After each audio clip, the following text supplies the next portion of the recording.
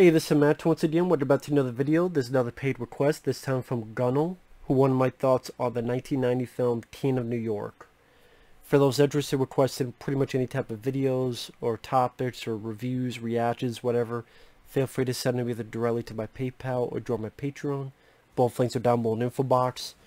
Now, Teen of New York is an Abel Ferrara film. Abel Ferrara, he's a guy that would go on to do Bad Lieutenant with Harvey Keitel. He did the 90s Body Snatchers movie. That's the one that takes place on a military base. Way back in the day, he did a film called Driller Killer, which really wasn't that good. He also did Miss 45. I think this is one of his better films. My personal favorite probably is still the Body Snatchers movie he did. I just liked his touch on that sci-fi story. But this one, it's definitely propelled by its cast, with Christopher Walken, Laurence Fishburne, you got David Caruso, you got Wesley Snipes, you got small bits from people like Steve Buscemi. But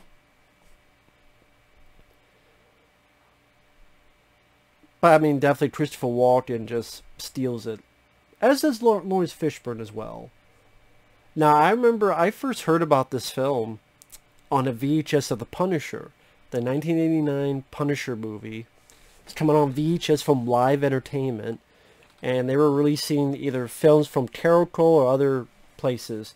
So, on the VHS of Dolph Lundgren's The Punisher, there was a trailer for Jacob's Ladder, a trailer for this film, and then a trailer for the Punisher video game on Nintendo. So I've seen that Punisher VHS so many times, I can still remember the trailer and the music in the trailer. Frank White was a free man.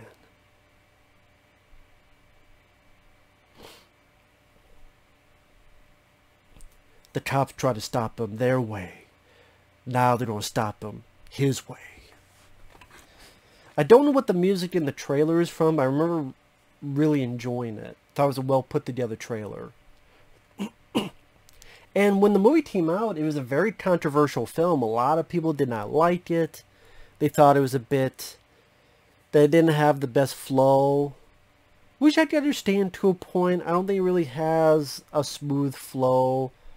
A, the least to B, least to C.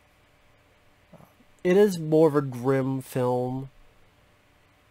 But like I said, at least it's propelled by a good cast, a great lead performance by Walken, one of his best, moody, atmospheric, stylish direction and lighting.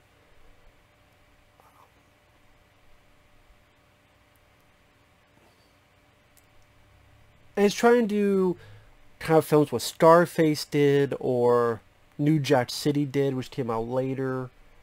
You know, the rise and fall of this, well, not really the rise, but it's kind of the fall of this teen pin, so to speak, or this guy that got too big. Christopher Walken plays Frank White. He gets out of prison. And another thing that works is that you get some fairly violent moments, like this hit on this guy while he's at a phone booth, the way certain cops get killed, sometimes very brutal, or you don't see it coming, at least not in the direction you thought was going to happen. And then Christopher Walken's character is definitely a weird dynamic, because he's a guy that loves the great suits, fancy hotels, but at the same time, he's very comfortable keeping company with local gangs, people like Laurence Fishburne, who's like almost like a rap gangster, or at least close to it. Or like there's a bit where some teenagers try to mug him, and he could easily kill him. He's done that before for people who disrespected him.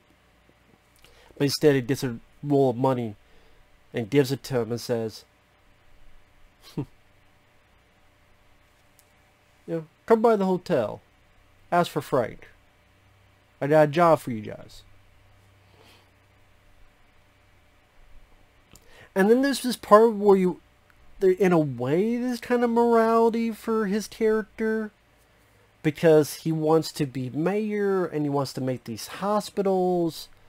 But if someone gets in this way, especially if it's a cop, he is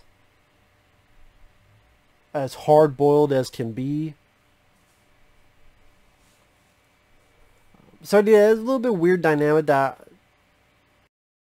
maybe you chalk it up to, this guy's fucking crazy. He's just fucking insane. And Christopher Walken plays it fairly well. Like when we see him with Laurence Fishburne for the first time in the movie, and you wonder if there's going to be some hostility, because the last time we saw Fishburne was him and Steve Buscemi and others doing this brutal gunfight in a room with some others, and you wonder, is this going to do the same thing? But instead,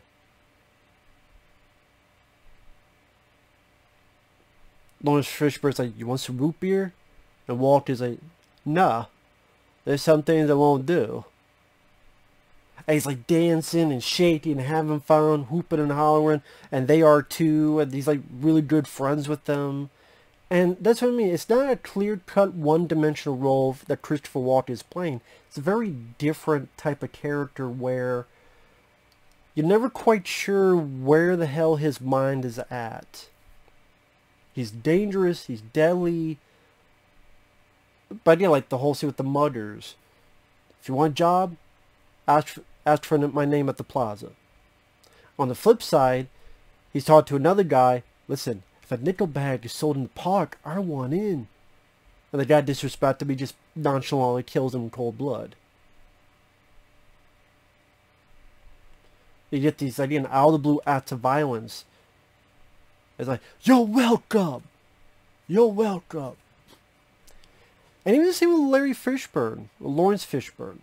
Because he's a bad guy, but you get like little moments, like he was trying to get something to eat, and the workers yelling at the kids not to play the arcade machine. So then Laurence Fishburne gives quarters to the kids. Hey, you guys go and play some arcades. So he's very nice to the kids, but again, to cops, he just don't give a fuck.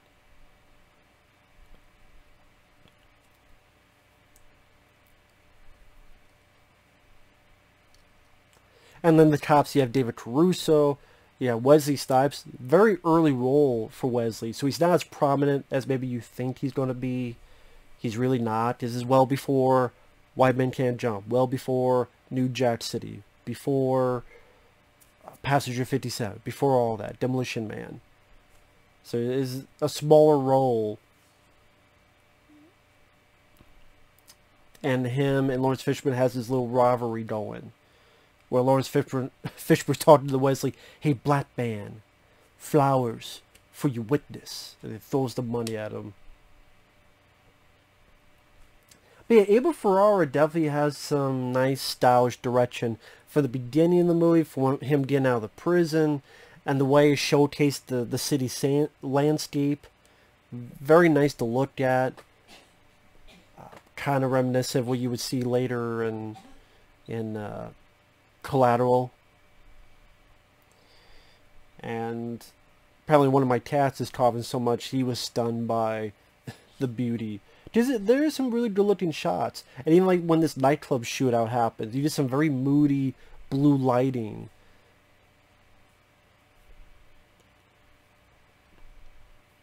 And you get some decent bits of dialogue, especially from Christopher Walken. I never killed anybody that didn't deserve it.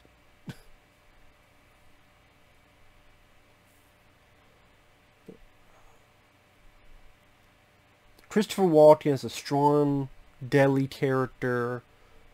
It's not someone you feel sympathy for. I don't think you're supposed to. I will say I can understand why people were not big fans of it back in the day. It is definitely a tough, grim film. Spoiler alert. Spoilers. Everyone dies at the end of the film. Everyone's dead. All the cops are dead.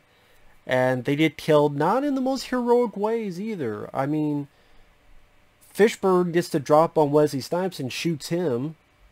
And then David Caruso finishes Fishburne. Caruso's at the funeral, and Christopher Walken just pops up, gets a shotgun, and blasts David Caruso's head off.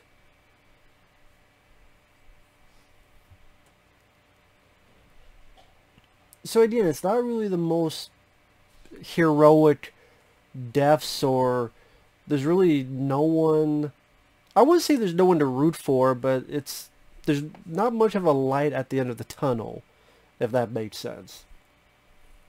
Which this lighting actually fits that demeanor. The last stop is a guy named Victor Argo. I don't mind the actor, but I just think there's other people that should have had that last bit for the film instead of Victor Argo. When you have David Caruso, when you have Wesley Snipes, when you have some of these other actors in that cast, to me, it would have been much more of a successful venture if one of them was the last cop standing. And granted, it doesn't even matter because, like I said, everybody dies. That cop and Walken have a little shootout in a subway. The cop gets killed. White's been hit. Limps out, gets to a cab, and dies of his wounds.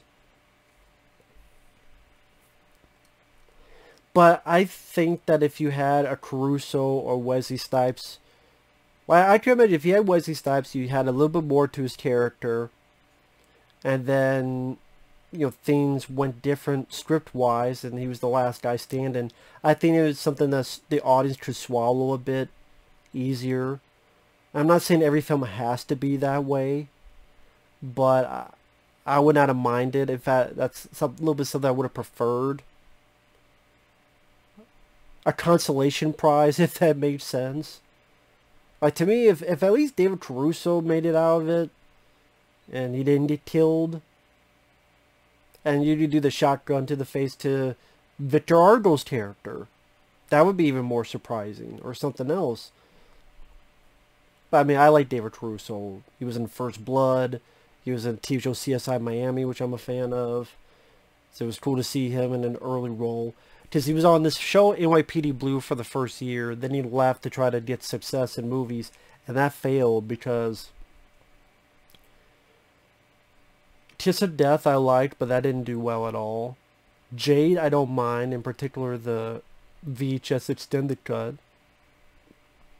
But that was a big bomb. And then he thought he was going to be a big movie star, and that fell flat on his face. And the best gig he had, because most people would say NYPD Blue was the best job he had, he abandoned and really fucked up his career until CSI Miami came along. And he stuck with that show for, what, 10 years? He's like, I'm not going to make the same mistake twice.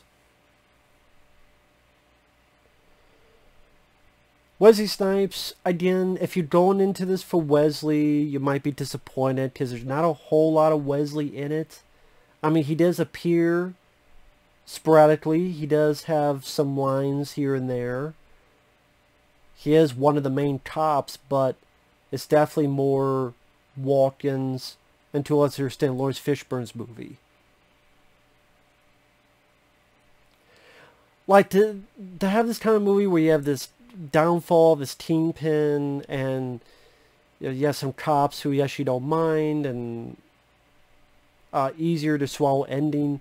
New Jack City was really the key, and that film made more money, was a more success at the box office, and it seemed like critics liked that film more, and I can understand.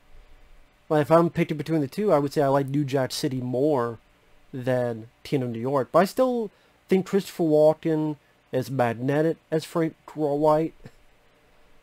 There's nice little touches like these, what were they, Asian, I forget the characters' names, but these other drug guys, and they have a penchant for watching horror films in the theater, like they're watching Nosferatu and stuff. And like I said, you get some really good acting roles. Like Fishburne sold it hook, line, and sinker, as did Walken. So the cops did well for the most part. Again, Victor Argo, who's the lead, like the older cop. I don't think his acting was bad. It's just he was the one of the least interesting of the top characters. Caruso, Snipes, I think they would have been better. Would have been the same role, just wouldn't make sense. They were so young, but again, if one of them had more of a prominent role and then survived or something, again, at least that, I think, would have helped the audience a bit more. But yeah, Teen of New York, there are times where it kind of slows down a bit. Again, this whole thing about him wanting to make these hospitals, I'm like, okay, I get what he's trying to say because it's this weird dynamic of this character, but at times it seems like that's not as played as much as it should have, if that's the case. That he has this big moral thing. Probably the best bit is one of the last speeches where Walken is talking about the whole system itself. I'm not your problem. I'm just a businessman.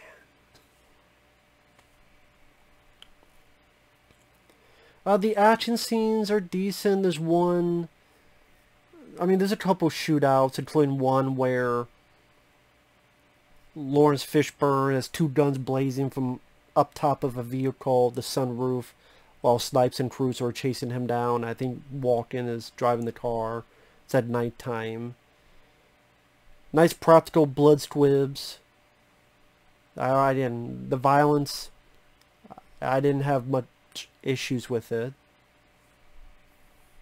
Although, Teen of New York is a decent movie. It's a pretty decent flick. Is that a film I would watch over and over again? I would say I like Scarface with Al Pacino and New Jack City more. But like Scarface is just very entertaining. And then I did New Jack City. The way the characters are dealt, in particular the cops, a little more to my liking. Because the cops here, it's not... I like them because of the actors, Caruso and Snipes. It's not because there's really much in the writing that really delved deep into those characters. The best was like this celebration of a wedding at a bar. But for the most part, again, it's Walken's and others' movies.